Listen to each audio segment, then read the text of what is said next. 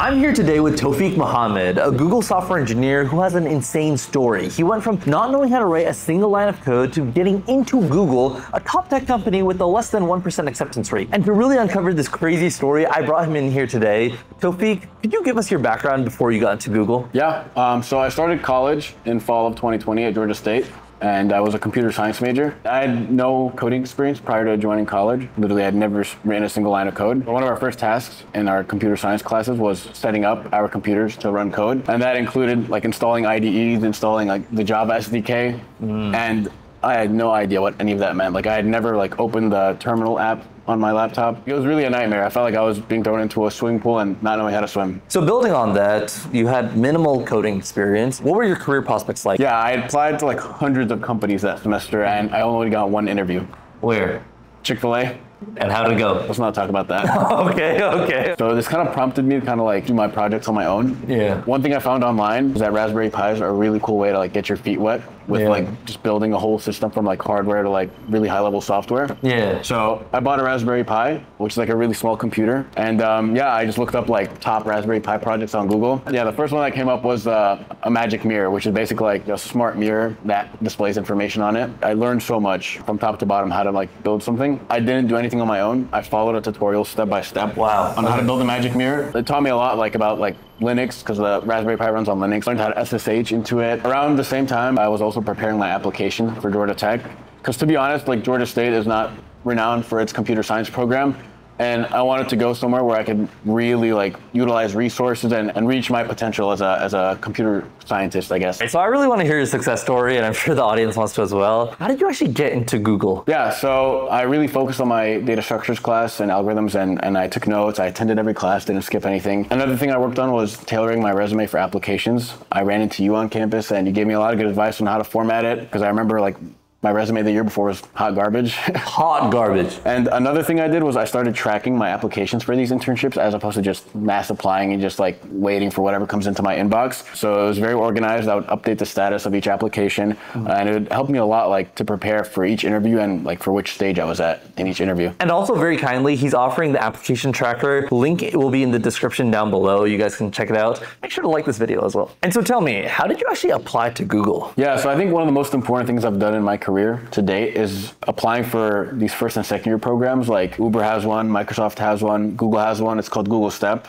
That's the one I applied to, and I eventually ended up doing. Like I said, it's a first and second year program for computer science students, and the hiring bar is much, much lower. For example, they'll ask like a Elite Code Easy instead of Elite Code Medium. That's huge. Yeah, of course. Yeah. And I believe there are less rounds than the traditional SWE interview. So I highly recommend for less experienced computer science students to take advantage of these programs. Yeah, because instead of being in the big pool, you'll be in a concentrated pool. And did you have any connections in Google? Yeah, so my dad's friend worked at Google, and we had some really good conversations. And she actually ended up giving me a referral. And I think that really helped me get my foot in the door in the application process. I got an interview like really soon after she submitted the referral. Wow, that's crazy. You want to try to separate yourself from everyone as much as you can, like when you're applying for these internships. And what's super nice is companies offer employees referral bonuses, so they actually do want to refer you. For sure. Like if you show that you're like willing to learn and you're a hard worker, like they'll definitely be willing to give you a referral. So you got your foot in the door. How did you actually pass that interview? Yeah, so I think it was a combination of things. First of all, I was taking a data structures and algorithms class, like I said, during the whole interview process, which was like really cool because I was like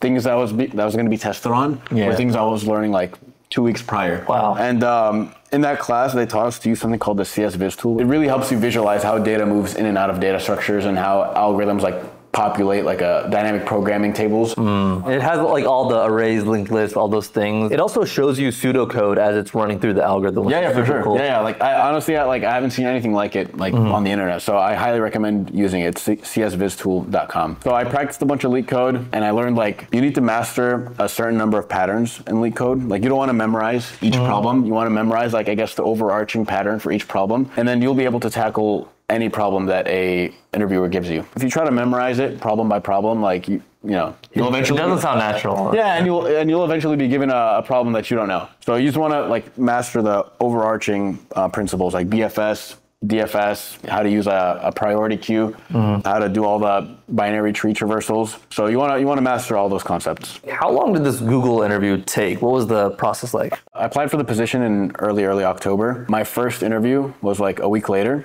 The interview process was 1 behavioral interview and 2 technical interviews. The behavioral interview happened on one day, and 2 technicals happened on another day. So there were, I guess, technically 2 rounds. And after those 2 rounds, I got the offer like a week later. So end to end, it took like 2 weeks, which was pretty fast. Wow, that's insane. I've heard it could take like 6 months sometimes. Yeah, honestly, it was a lot faster than I expected. And that internship cycle, what other offers did you get? While I was applying for Google STEP, I had also applied for Facebook University, which is their first year program. Yeah. And for Amazon, like their standard SDE program. I got offers from both of them. And how much did they pay? How much does Google pay? All right, so now we're getting into the bread and butter. Okay, so my Google offer was $38 an hour, my Facebook offer was $40 an hour, and my Amazon offer was $60 an hour. Why did you reject Meta and Amazon? So I know it may seem like a dumb decision at service level to turn down a $60 an hour offer for a $38 an hour offer, but I think what you need to realize is that the end goal of these internships is to get a full-time offer. So you need to imagine yourself working at that company full-time.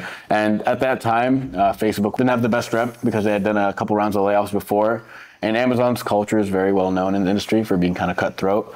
So I think Google just seemed like the best fit for me. And another interesting point is that the Meta recruiter told me that their internship program had a 90% return offer, whereas Google's was around 50 to 60%. So Meta had an easier program, basically. It was easier to convert from that internship. Yeah, sure. And at the time, me and you had discussed it, and you gave me some really good advice on how to proceed. So why don't you go and tell the audience? So I told him that since Google is more difficult and Meta is easier to get into, why don't you take the more difficult thing? You were a sophomore at that time, so you could really bet on yourself, try to develop your career, and you're smart enough to get into Meta. So hopefully next year or anything like that, if, for example, Google doesn't work out, you'll be able to do it, but really just bet on yourself and take your career kind of like in your own hands, you know? Yeah, it was great advice, to be honest. And like I don't regret that decision to this day. And what was funny is the following summer, Meta gave like no return offers. No, actually they had a bunch of layoffs, and like I think actually it was like almost 90%, maybe even more, maybe like let's just say around 90% of the interns didn't get a return offer. So it's actually the opposite of what I was told. Yeah, exactly. So that's another thing. Like you shouldn't be naive, and you shouldn't trust like what people tell you, because like at the end of the day, it's a business. Unless I say it, but yeah. No, don't listen to that. All right, so now tell me, at Google, what was your project like? What were the perks at Google? What was like a typical day in your life? Yeah, so I was based in Seattle that summer for my internship, and I lived a couple minutes away from the office, which was pretty cool. I would usually get to the office around 8:30 so I could have time to grab breakfast. Breakfast was really cool. It was free. Free food. Yeah, they had a really nice buffet and